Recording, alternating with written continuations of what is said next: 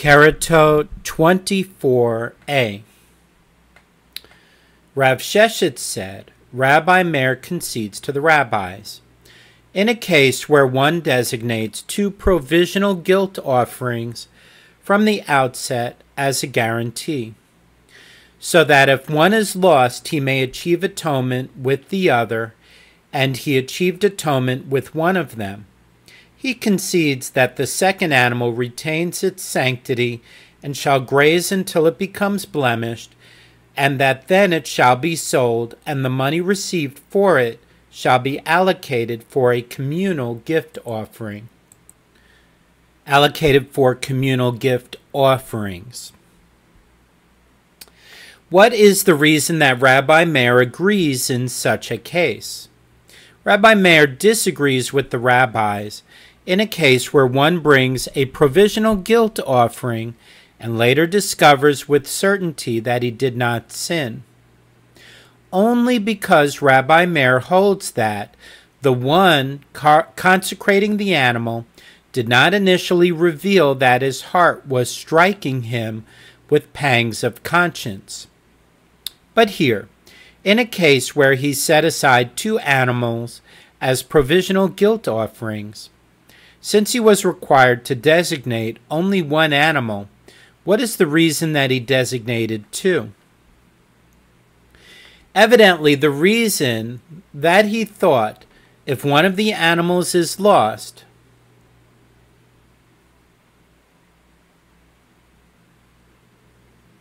I will achieve atonement with the other one.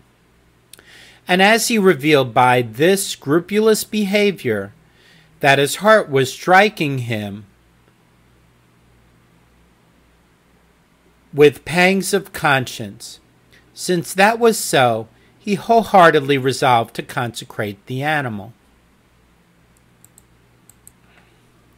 Rav Yehuda says that Rav says, the rabbis concede to Rabbi Meir in a case of a provisional guilt offering where two witnesses testified that someone may have committed a sin, e.g., that he ate a piece of fat with regard to which there was uncertainty if it was permitted or forbidden fat, and later those witnesses were rendered conspiring witnesses, that the animal shall go out and graze among the flock as a non-sacred animal.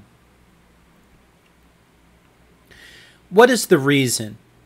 It is that the rabbis disagree with Rabbi Meir only in a case where the person designated the animal as a provisional guilt offering of his own volition, and therefore we say that his heart was striking him with pangs of conscience, and he wholeheartedly resolved to consecrate the animal. But in a case where he designated the animal as a provisional guilt offering due to the testimony of witnesses, he was not relying on the witnesses. Rather, he thought, perhaps other witnesses will come and render these witnesses conspiring witnesses. Rava raises an objection from the Mishnah. The case of an ox that is sentenced to be stoned is not similar to the case of a provisional guilt offering, as even the rabbis agreed that if it is discovered that the testimony with regard to the ox was false before it was stoned, it shall go out and graze among the flock. Rava explains his objection. What are the circumstances? If we say that initially two people came and said that the ox killed someone and the animal was therefore sentenced to be stoned, and two people later say that the ox did not kill, what did you see that you listened to the latter pair? You could just as well listen to the former pair.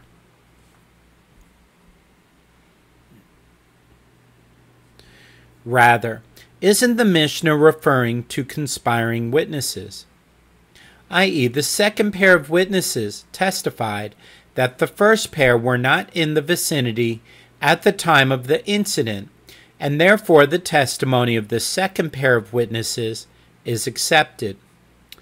And if so, in the corresponding situation in the Mishnah with regard to a provisional guilt offering, it is likewise referring to conspiring witnesses, i.e., one designated an animal as a provisional guilt offering due to the testimony of witnesses, and they were subsequently proven to be conspiring witnesses.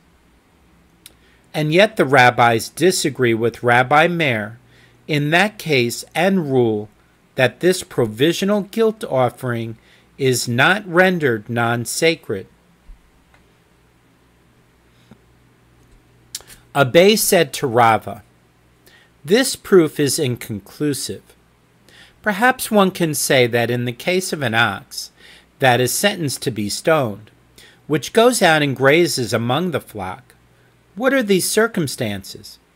It is not referring to conspiring witnesses, but rather to a case where the supposedly killed individual comes to the court on his feet, thereby conclusively disproving the testimony. And in the corresponding situation in the Mishnah of a provisional guilt offering, it is referring to a case where one designated the animal as a provisional guilt offering of his own volition.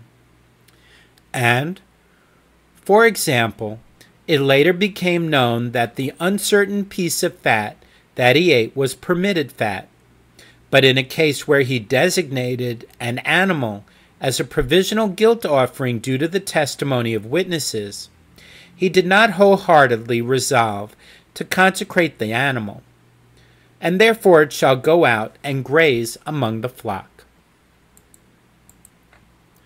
The Gemara notes that Rav Yehuda and Rava, who discuss the case of conspiring witness above, disagree with regard to the issue that is the subject of the dispute between Rabbi Eliezer and Rabbi Yohanan.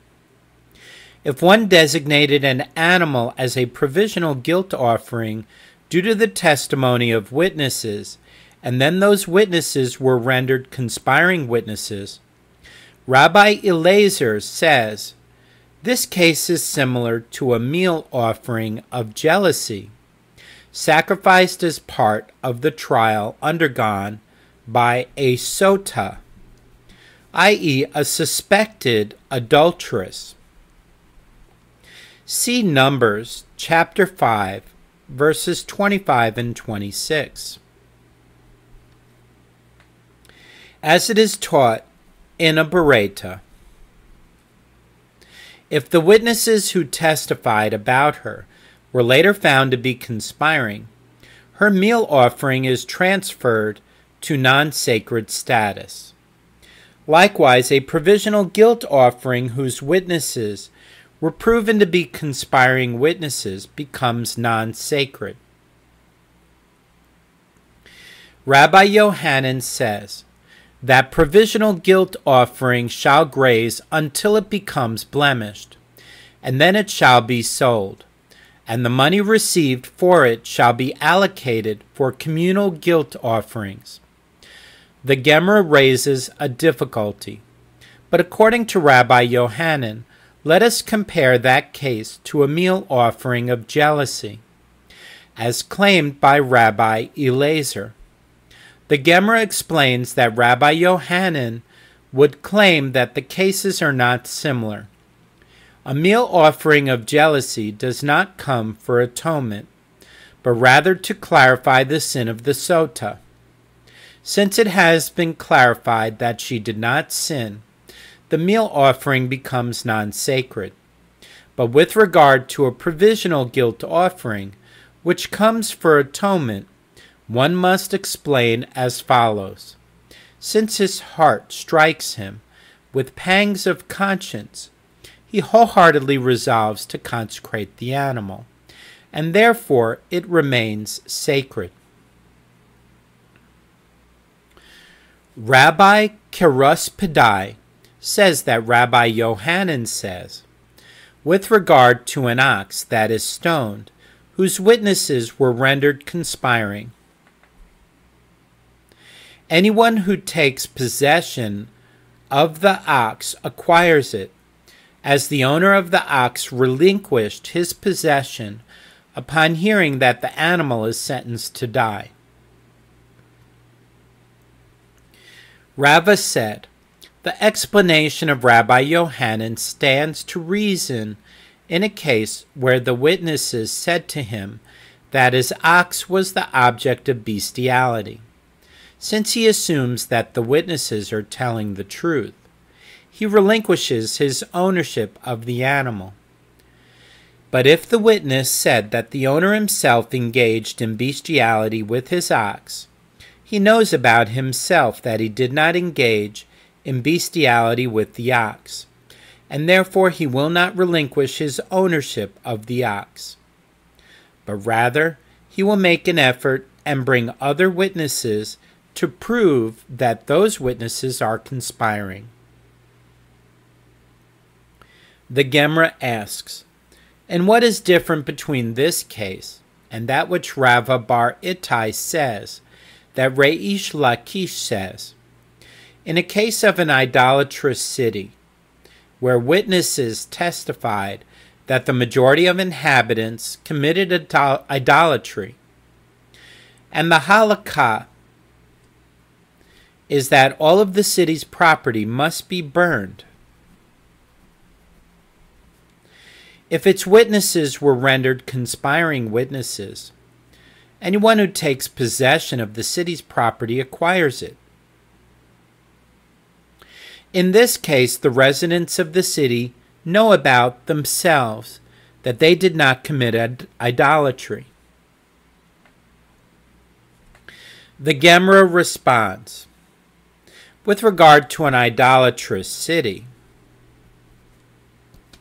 which involves many people, each person says to himself, although I did not sin, others sinned, and consequently the city will be entirely burned. And he therefore relinquished ownership of his property.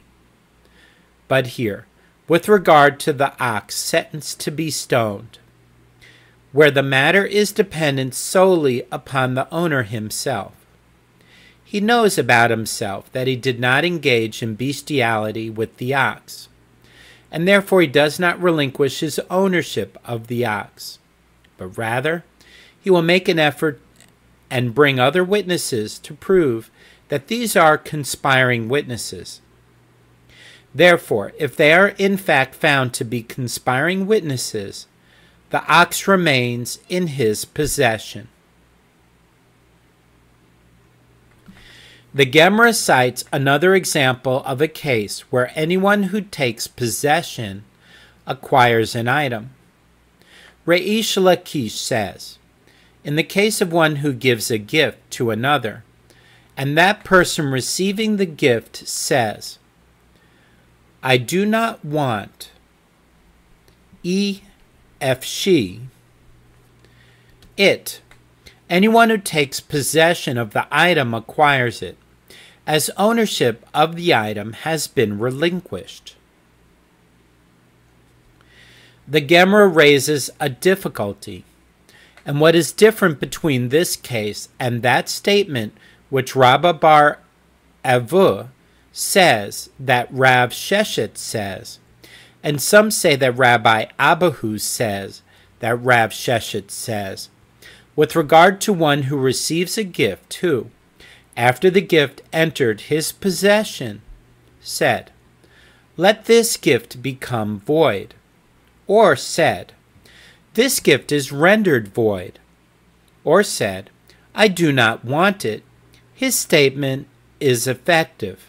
But if he said, it is void, or it is not a gift, it is as though he said nothing.